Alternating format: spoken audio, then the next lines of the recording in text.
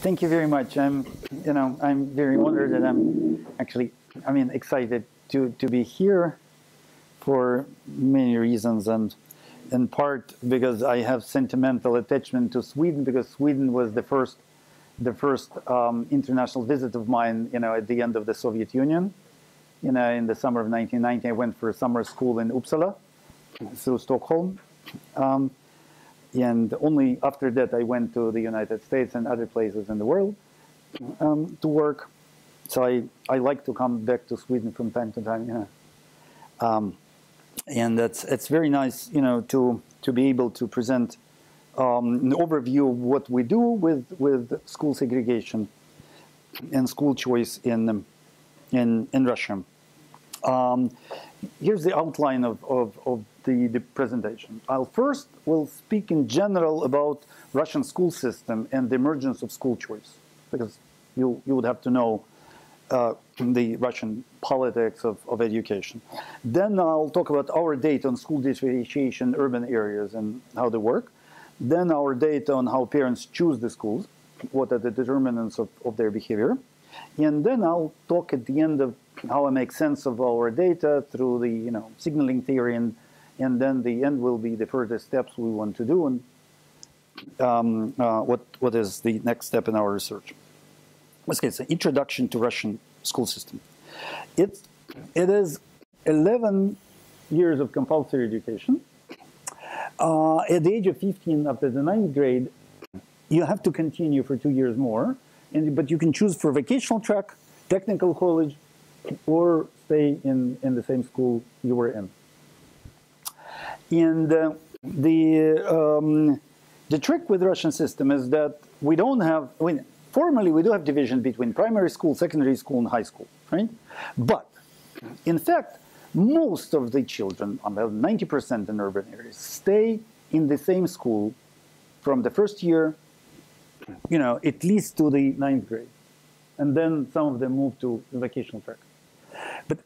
And often parents think of that they can move their child between schools, but then they get trapped, by sort of social capital, because, you don't want to break, friendship networks, and then you establish the rapport with teachers and school principals. You don't want to move, right?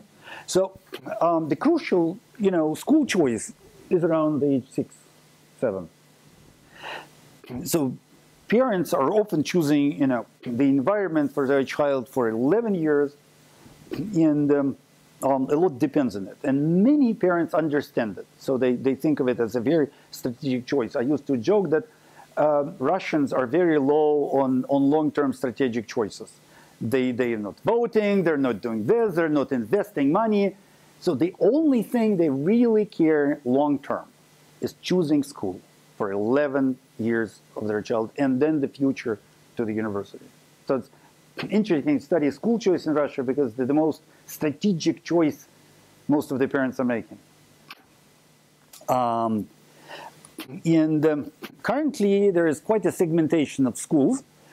In the St. Petersburg, it's about 59% of standard schools, and then others are specialized. The gymnasium are in languages and the humanities. The lyceum, it's called the schools for math and physics and sometimes chemistry, but mostly math and informatics. And then would be other specialized types of schools, mostly languages, but also art and sports and whatnot. And the number of schools, 60% standard curriculum, basic curriculum, but in terms of enrollment, 65% are in specialized schools. Because schools that you will see are very different, they vary in size.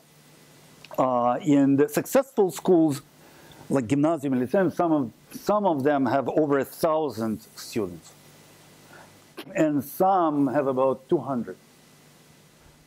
And that's not good, as you will see. How it emerged? First of all, in the Soviet Union, with the idea of social equality and that sort of Soviet ideology, the school system was quite equalized. The standard curriculum was imposed on every school, and there was not much of a segregation. We know from historical data that in the 40s and early 50s, the schools attended by children of the party authorities in Moscow and in St. Petersburg and Leningrad at that time were just the same schools which were accepting children from the same micro area, catchment area, workers, children, yeah. And slowly then there's emergence of specialized schools.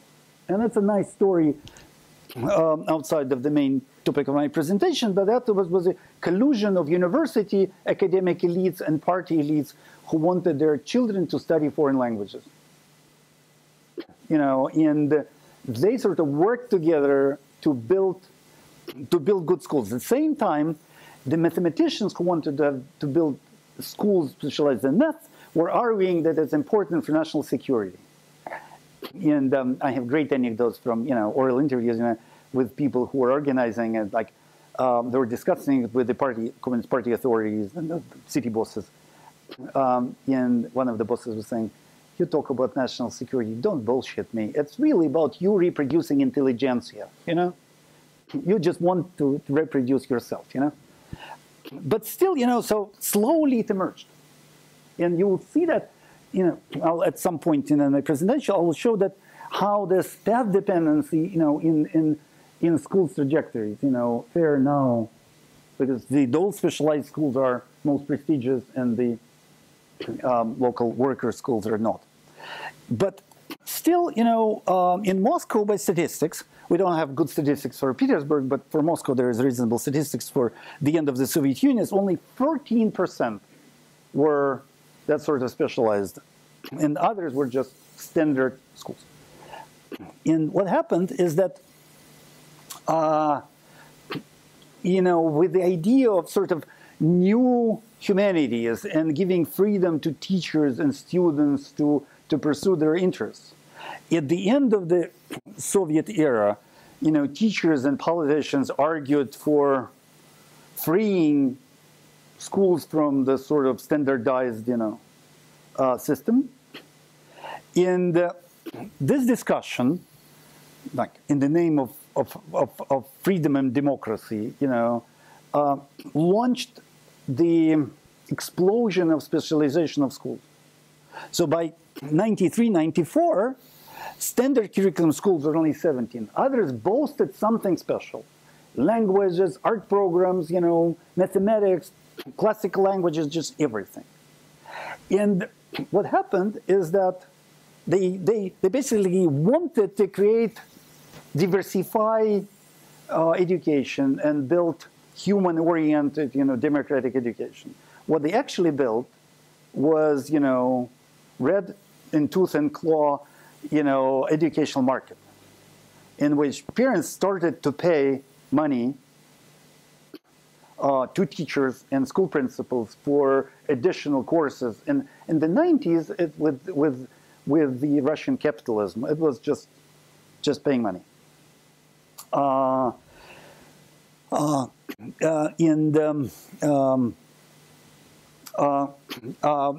With the state trying to impose some order in it, they built differentiation, for funding, because parents from gymnasiums and in a sense were lobbying for more funds for their schools.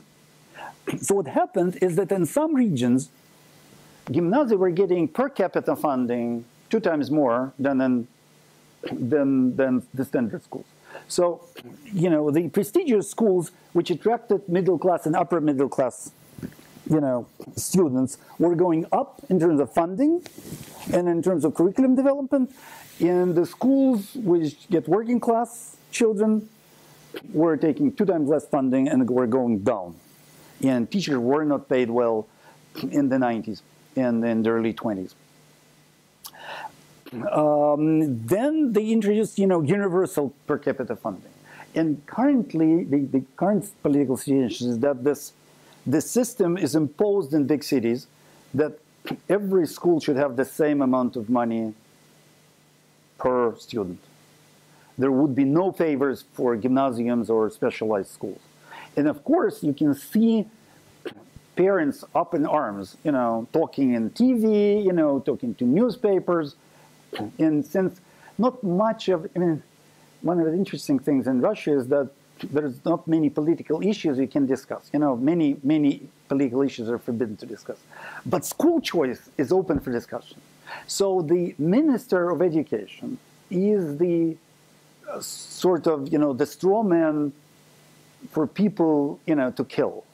So parents who can have access to media, they all the time talking about changing the Minister of Education because he's responsible for everything bad which happens in the country.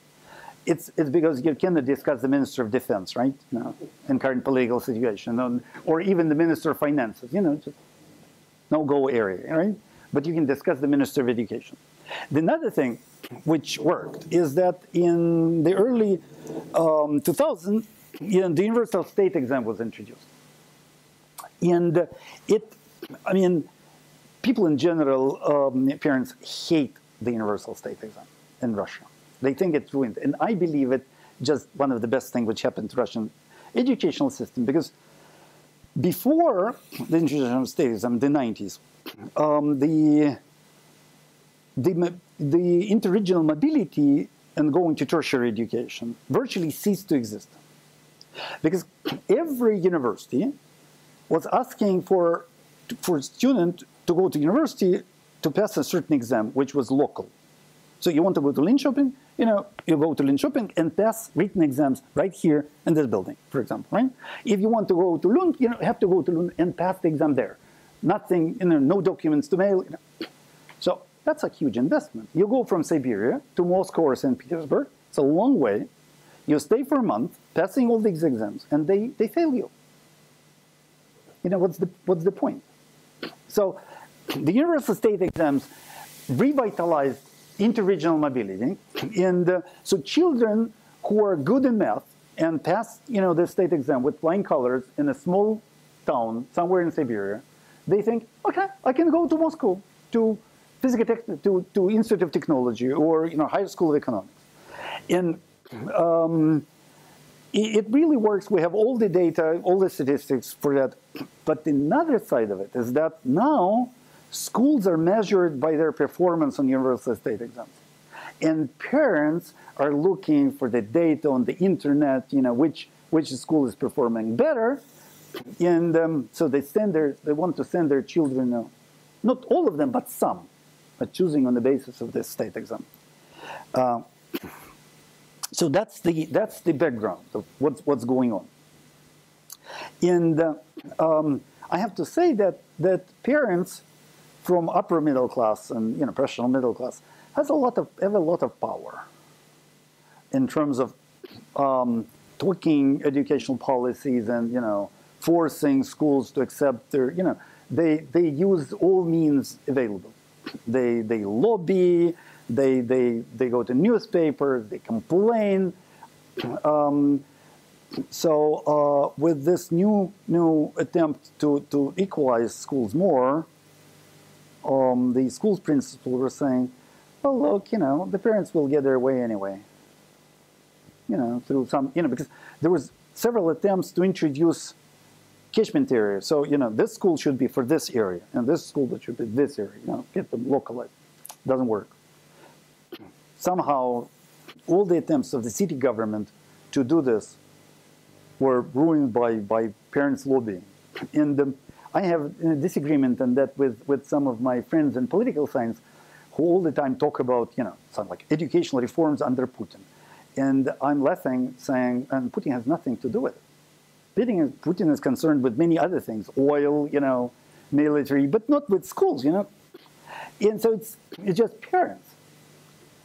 It's just, massive action of many people choosing schools and lobbying for benefits to these schools rather than just organized state policy. So what do we get for school differentiation? First, a few words about our data. For a while, we were just data gathering, because I have to say there's no good government or educational data in the country. The last census was totally disastrous. I think it was all, sort of fake.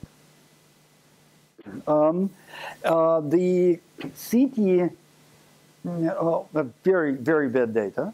I mean, they have data on how many children there are in schools, because per capita funding.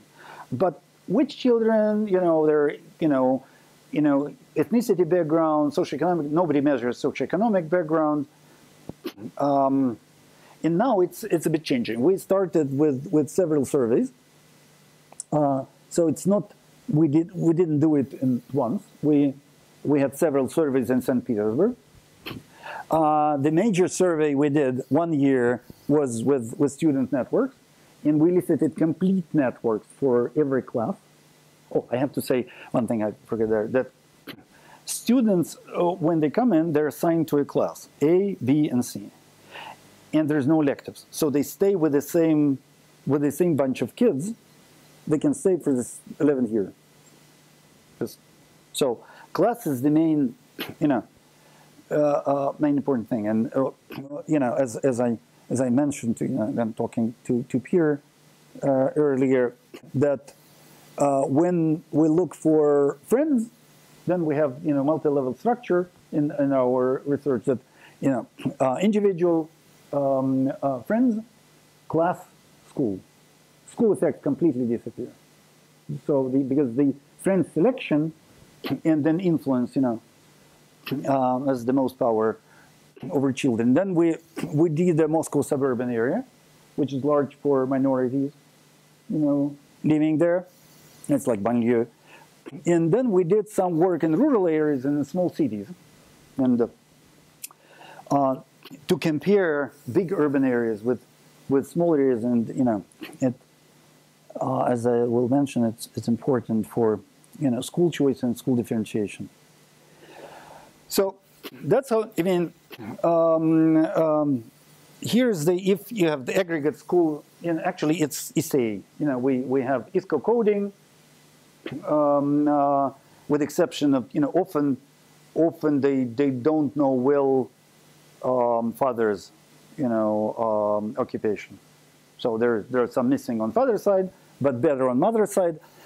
So, but whatever we measure, then, we get, socioeconomic index.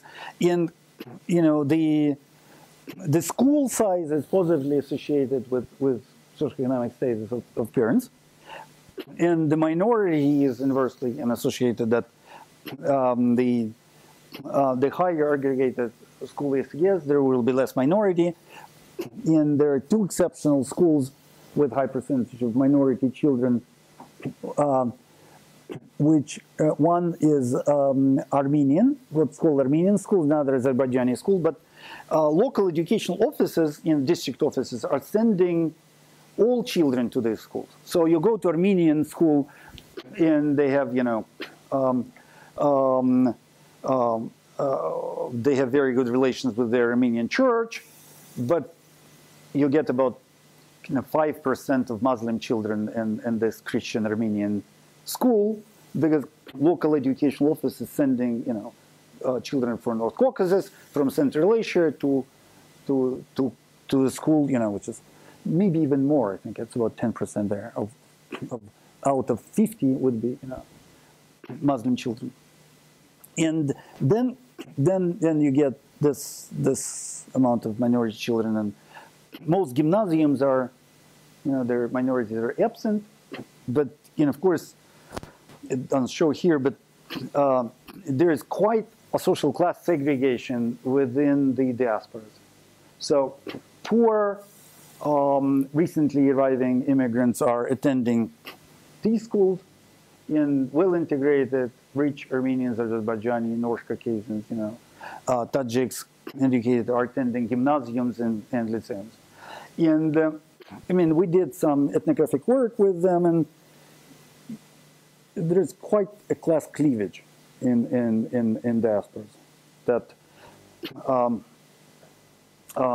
some of them were thinking of some of the integrated and rich entrepreneurs from Armenian, Azerbaijani background, are thinking that these newly arrived immigrants from our countries are giving us bad name, that sort of, So there's quite a cleavage. Well, anyway, So in the sorting, so you have, school socioeconomic status and the aggregate ecological level, then you have universal state exams in the result, much higher. In the universal relations with students leaving for vocational track, some of them do leave even from, some of the gymnasiums, and because probably they can't fare there, but mostly no. They're poor schools with small number of children, underfunded because of the per capita funding. And we don't have, unfortunately, longitudinal data, but it seems to be clear that, these schools are, with large number of children, they have more money, they're going up, they're hiring better teachers and attracting better students, and these schools are going down. One of the side effects of it, which I won't go into detail, is that since these schools are in poor neighborhoods and they are in dire need of more students to get more per capita funding, they're very happy to have migrant children in there. And so teachers are good to minority children for various reasons. And it, through what we have in our data is that children are well integrated. We even did for Red Cross and UNICEF, we did sort of applied work on doing focus groups with minority children, and especially with groups who don't have citizen status. Because some of the Armenians and Azerbaijani whose parents arrived there in the early 90s already are citizens. And they talk about themselves as citizens of Russia, when you interview them. So they're pretty well integrated. And in these focus groups, when we asked about discrimination or, and a xenophobic, signs, they were saying about having it on public transportation from old people, but never through all the focus groups we did, and they ever mentioned of any xenophobia in the school. So they're aware it exists in the Russian society, but not in schools. Schools, to me, seems to be pretty good. So what's then, that's, the relation between, socioeconomic status and the chances of going to gymnasium, right? That's odd ratios, And that the same picture with the, the use of cultural home resources, measured by books at home. So when controlled for socioeconomic status, books at home still add something, to the probability, right, of children from these families going, looking to gymnasium or, math school. One of the things is that we're looking for, and we're trying to look at local sorting systems. So we're trying to see how education system are locally bound. I won't, but more important is that in urban areas, in most of the cases, where we're able to find differentiation between schools, there's virtually no tracking within the school. There were only 2 cases of in-school tracking. We came into one school and we realized that all the Georgian kids from Georgia in this class, and all the Russian kids are in this class. That was the only case we were able to find. And that's why. And so because there were 2 schools which were merged. One was predominantly Georgian, but a small one, and another predominantly Russian, but a small one. They merged, they put together, but they didn't want to disrupt classes. In another case of in-school tracking by socioeconomic class, really, desperate, was on the outskirts, in which it was evidently looked like a small town. And in rural small town, there's always, every school we worked in had in-school differentiation.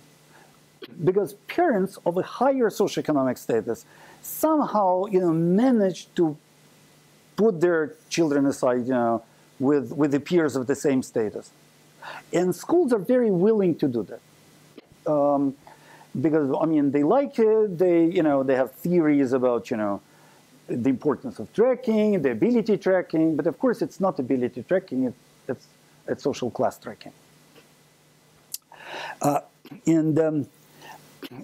local sorting systems, I thought that I would rather show, the pictures that brown are the living areas and the gray are industrial areas, which are now, they try to turn into the new developments, but still you can see that the city is divided, there's old city here, and there's new areas which are divided in sort of natural local sorting systems. And the industrial zones and rivers form sort of, quote-unquote, natural boundaries for them. And what happens is that in the city there are few very top-notch schools in terms of, math performance, for example, and they're very selective. And they take students at the age 14, 15, based on the results of math performance. And in Russia, we have this, what they call Math Olympics. So they have math competitions for the city. And these few schools, which are in here, here, and here, they go around and scout for talent on the local, math competitions. Then they say, why don't you come to us and study? At the age when they can travel. So kids travel to these central schools from everywhere. And the same, works for one classical gymnasium with Greek and Latin, which takes students from all over the city. And the same works for Azerbaijani and Armenian, quote-unquote, schools. Because some Azerbaijani kids come from afar to attend the school here. But it's not top in terms of the test scores. But other, in most of the areas, you have local own, top schools. The, kids which are good at math, often, though their parents don't want them to travel too far. So slowly in every area emerged one school which is very good at math, which is selective, and it usually takes some new children. So some go for the first grade, but then their additional intake through the classes because of the Math Olympics. There's only one area, for example, here, which don't have, and here's the river. But that's really the poorest working class neighborhood of Petersburg. Accidentally, sociology recently, our department of sociology moved to this area here before we moved, back to the city center after reconstruction of the building. So we are now trying to do surveys and work with local schools here because that's sort of, we thought that it's even appropriate that sociologists move to the poorest neighborhood of the city.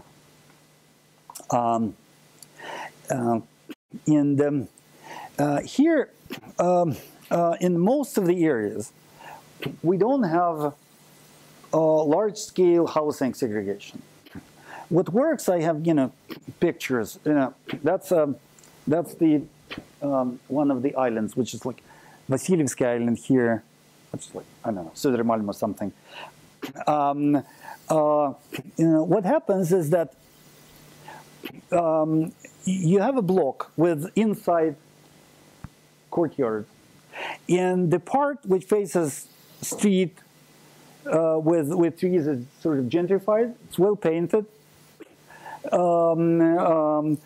Apartments are repaired and usually by now owned by well-to-do people.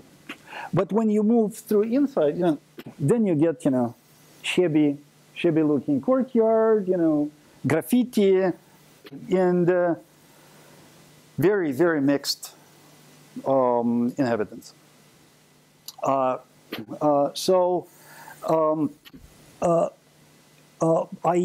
have this idea, which of course I cannot prove, that people compensate the absence of housing segregation by school segregation. So they say, okay, we live with these people. Basically, the well-to-do people say, we live with these people, but my children will go to a different school. And that's the case. We have several cases. We sort of map them through the city of schools which are adjacent, but this would have 25% minority children, and this would have virtually none, and this would small number. One is a primary school, and this is the English language schools with lots of modern languages and especially English, and this is the minority school. And this is from interview of the school principal from this school. She says, we were always a school for migrants, but they were limitchiki, which is like Russians from rural areas sent by the Soviet system to work in construction or in the big cities. And children of engineers always went to this school with English languages from the 60s. This pattern reemerges all the time in other areas of the city. For example, we have some cases. We study that in the early 1980s, they built 3 schools in new area, which were supposed to have standard curriculum. Right? By now, one is gymnasium, another is poor working kids school, but they're close, walking distance. So. A few words on how parents and choose schools, because we did a small school survey, actually on this Vasilievsky Island. We talked to parents in primary school when they were usually mothers, waiting for their children to appear at the end of the school day, the first year, and. At first, we thought that there will be, many people would refuse, the interview. But no, they were happy to talk. So we asked, how they get information, what was important, whether, And actually, one of the important questions turned out to be whether they considered other schools. So, we have to distinguish between choosers and non-choosers, as we call them, who looked for other options and those who didn't. Many of them didn't, and so that's the essay composition of what we surveyed. In gymnasium, you have higher socioeconomic status, so for parents who are choosing advanced curriculum schools, as opposed to standard schools, such as old ratios. This is their education, right? So,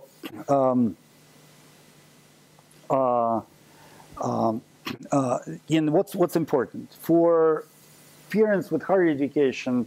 Most important is academic achievement of the school, and with the parents who are choosing. Standard schools, the ethnic composition is very important. And basically, our idea is that, when people look for, it's interesting that how they sort of phrase it. When they talk to them, they talk about cultural background of the future peers. But in one case, they would mean the ability in math, for example, right? And how well they're read, and in another it would be the issue of minority. Under the same, the word culture. Actually, quite different vision of what they look for. At the same time, it's possible, and we think that that's quite the case in many cases, that I'll say a few words about it later, that they are actually, it's not because they're opposed in general to minority children, but they see it as a sign, of school poorly performing, and focusing on minority children to improve their Russian language, so distracting resources from working with other children. And that the decision tree for how it works with, choosers versus non-choosers. So, you ask them, if the cultural background is important, they're mostly, really considering on different situations. Then you go, the next fork is with mother's education. And most mothers with no higher education don't consider choosing. There are virtually none who would consider 3 or more schools, and only a few who would consider just another one close by. And then you go with higher education. The choosers are looking at the school academic achievement. So the available data on school academic achievement and is very helpful to them. But how they measure cultural background of classmates, that's another question, because there's no measure for it, right? There's no data. So they just go and look, right? So that brings me to next part of what I was going to talk about, which is signs and signals in school choice of how parents read schools and how schools read parents, and what they say to each other when this school choice is made, is as I would call it, tacit two-sided matching, because it's not open. Formally, all these schools are supposed to take most of the children, if they have registration in this district and things like that. But their ways of dealing with it is the way, as in rural areas, there's a way of dealing, of tracking people. Because they come and say, I want to be in this class. And the school says, no, it's not that easy, And usually they, I'll say later what did they say, So when you talk to them, they all, look for good schools and good children. Right? So what does it mean? Not only education is a credence good in which you don't actually know the quality of the good beforehand, but the quality is very elusive and fuzzy concept which we have to disentangle by, studying carefully, what people mean and what they do and how they optimize and the quality. And indeed, for as we saw in the previous, like in decision trees, with different socioeconomic groups of parents have different notion of quality, and they prioritize different parameters. For example, the proximity versus school achievement or peer quality, and things like that. And schools maximize student achievement. Evidently, as we talk to teacher-student manageability, what I would call, that actually how obedient they are. They very carefully assess students from that point. There's a small kid coming at age 6, and they actually watch closely how the kid is behaving. They give tasks, and they say, "Oh, we're going to perform psychological." I've seen this. We will do psychological testing, and of course it's just nonsense. They don't do any real psychological testing. They just watch the kid, how the kid behaves. It's really very interesting, and as I will say at the end, we're looking forward to do more ethnographic work on that sort of mutual reading of two matching sides. But also, what they maximize often is shadow revenue, because they ask parents to give money for school materials, for classroom repair, for decoration of classroom, for this and for that. That can be up to, it's not much. It can be about, 1,000 euros a year, but still it's money. It's not just, so it's additional cost. I mean, in some schools, the thing is that the schools vary very much on how they prioritize it. So we had found a school which was standard curriculum school. Nothing special about it. But the SES of parents was probably one of the highest in the whole city. So we just went there to look what's going on. And we saw what's going on. The school principal owns a travel agency. The school principal owns some other companies, small firms, which offer children, summer in Britain, educational trips to Europe, additional sports activities, but all for money, but not through the school. Right? So those who want to be gymnasiums and teach Latin, they try to attract more students and get state funded. And this school didn't want to get state funding. They were charging parents for additional services. So, I mean, in the 90s, there were more of it, sort of blunt, revenue making out of parents. Now it's a rarity. It's sort of the really very clear case of this one school. But still, it's only few selective schools that I know that just don't charge parents, because they pride themselves on being selective, being very good at math, very good in various other subjects, and so in some of these schools, when children go, I remember going, it's like summer trip to Germany. Teachers decide which children should be subsidized by the school, because not all the families can afford to pay.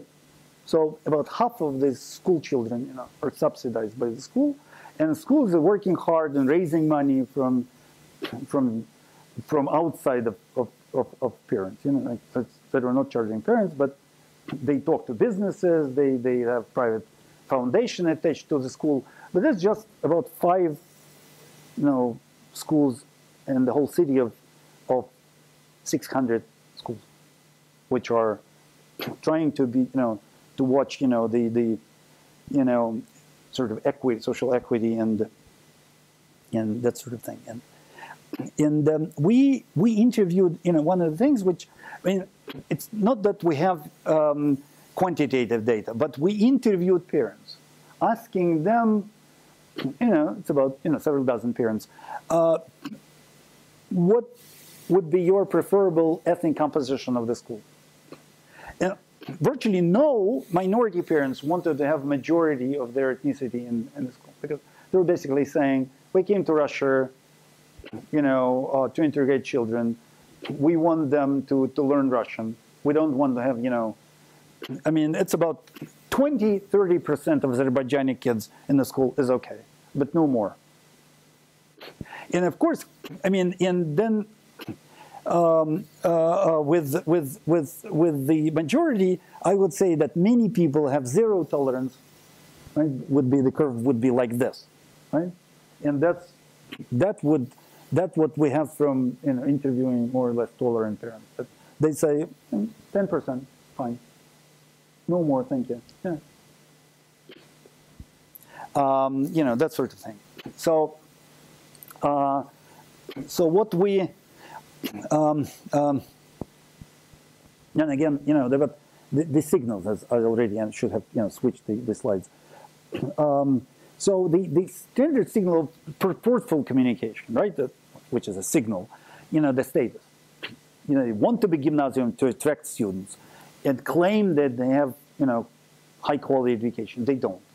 In fact, by my measures of, unified test exam scores and other measures, half of the gymnasiums are cheating parents. They're not doing well. They are, if you regress unified state exam on the SES of parents, half of the gymnasiums would be under the regression line, indeed. And you can see that the higher schools are, there is association between the residuals and this regression in the selectivity. The more school is selective, the better it performs. So it takes students from poor social and economic background and educate them. And also, of course, they select by math ability. So that's no wonder that they perform well. And many schools perform poorly. Then, interesting signal which comes out of probably the rocking 90s with a lot of criminal activities in the street, that's security in the school. many schools install security guards just to signal parents that they're serious about managing the school. I don't think that actually it adds anything and doesn't add much to security, but still it's again exactly the signal. Not very expensive. And additional cost announced, that's important. So they upfront often announce additional cost which would be incurred by parents for going through the education. You have to buy additional textbooks, and they are expensive. And we get it from interviews with parents that we went to the school and they told us right away that they would have to buy additional textbooks. And we think it means they're going to charge a lot later. So we don't go there. So, and I think that's a signal which is used both for poor and rich parents. For rich parents, it shows that they care about education, you know. And for poor kids, it's a repellent. You know, don't go to us. We don't want you. They can say it, but they talk about additional costs. And the same is in rural trekking. So people come, we want to go to this class. No. The educational materials in this class will be very, very expensive. But you're welcome. Please come. But very expensive. And they just, you know, so it's all from interviews. And then through the interview with parents, we get something like what you have as the index of perceived foreignness of schools. You know, how parents scan the school quickly for cultural background, because it's hard to read how many books there are at home for these kids, right? So they go in and see, minority, no, not school for me. And they're very, I mean, since these people are educated, I mean, the choosers are educated, and they know that they should be tolerant. So it's very hard to elicit this information in an interview. You talk to them and say, everything is just fine. And only when you have trust with the interviewee, you know, you get, you know, they say, well, actually, honestly, what I did, I went through 5 schools, and 2 of them had too many minority children from the test. I left immediately without even talking to teachers. But that's not it's not what I'm calling it sign following, you know, Gambetta, because it's not part of purposeful communication. The additional cost announced, you know, up front, that's a signal, right? And this is not.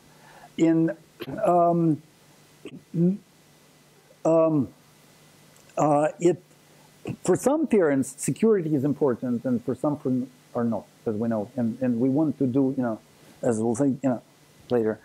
The signs, it looks like teachers distinguish well the signs of social class, which is the material wealth, in a way, in education. And they want to have a balance in their classroom. They want to have, you know, kids from, you know, in some cases, they only look for educational resources and status in terms of higher education. They want to, because they think that kids from educated families, professional educated families, will be more obedient, will study harder, and will have help from parents. And some schools are looking for social class and money, and those schools which are trying, you know, to have the shadow revenue. And you know, it's not clear. I mean, and moving, you know, to the further steps, it's not clear to me. I mean, I know how to survey parents. We will do.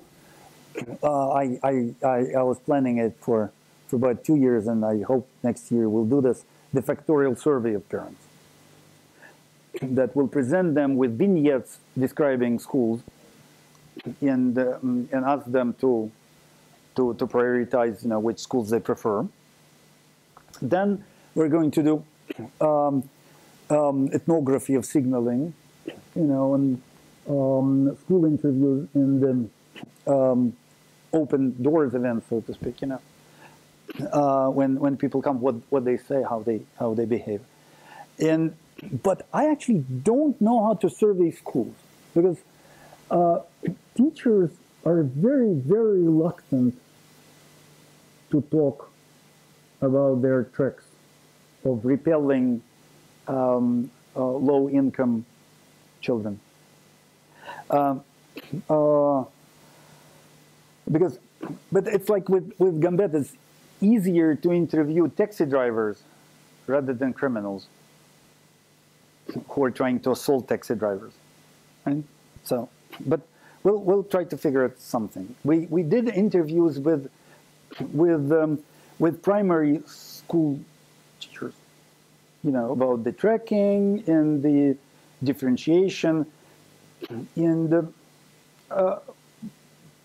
they say certain things, about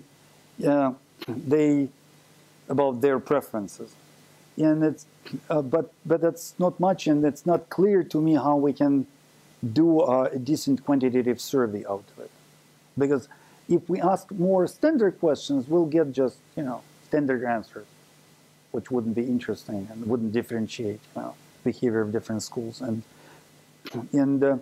it's not clear to me how to ask more subtle questions, which would give us solid quantitative data, and then we want to do not only the regression and decision trees modeling, but we want, finally, that's a dream I have, to build sort of two-agent model, schools and parents,